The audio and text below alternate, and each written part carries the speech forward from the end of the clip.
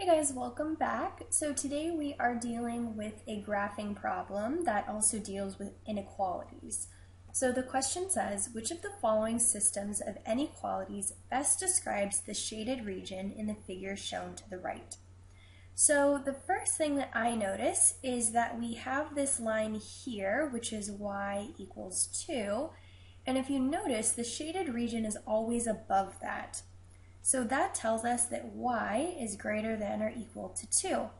Similarly, for the x values, we have this line here, which is x equals 0, and everything to the right of that, or the greater x values, are also shaded. So that again tells us that x has to be greater than or equal to 0. Now this part is probably the part that's going to give you the most confusion, but if you notice, this is a line that passes through the origin, which is 0, 0, and it tells you that it passes through this point here, 4, 4. So you could use that information and find the equation of the line, and after doing that you would get y equals x. And if you notice, it might be hard for you to tell that this actually means that y is greater than or equal to x, but what you can tell is, let's say you pick any point in the shaded area. Let's say you pick this point here. The coordinates of that point are 1, 4. So if you notice, your y value is greater than your x value. So let's test that with another point. Let's go ahead and test this point here. So the coordinates of this point are 2, 3. So again, your x value 2 is less than your y value 3.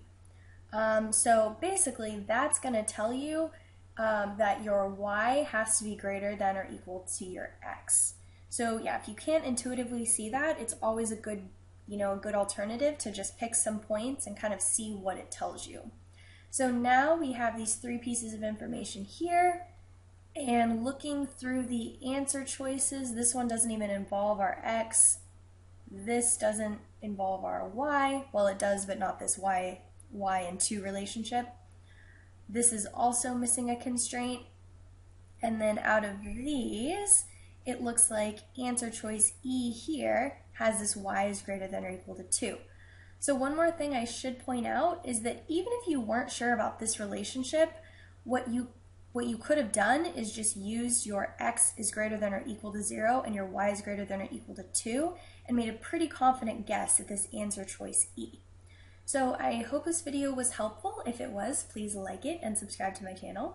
My email is in the description box if you need any Skype tutoring or if you would like to request any other videos to be made. Alright, thank you for watching. Bye!